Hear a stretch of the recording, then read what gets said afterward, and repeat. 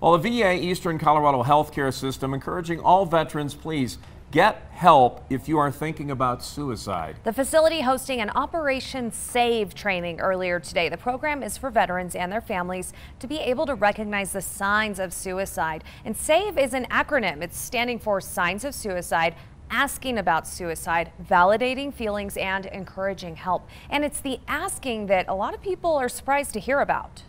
A lot of people have the misconception that asking someone how they're feeling or if they're having those thoughts, that might entail or encourage or plant those thoughts, but that's really not true. The program's available to veterans registered at the VA. You just need to contact them. Say you're interested in the Operation SAVE program. They'll come to your home and it's free.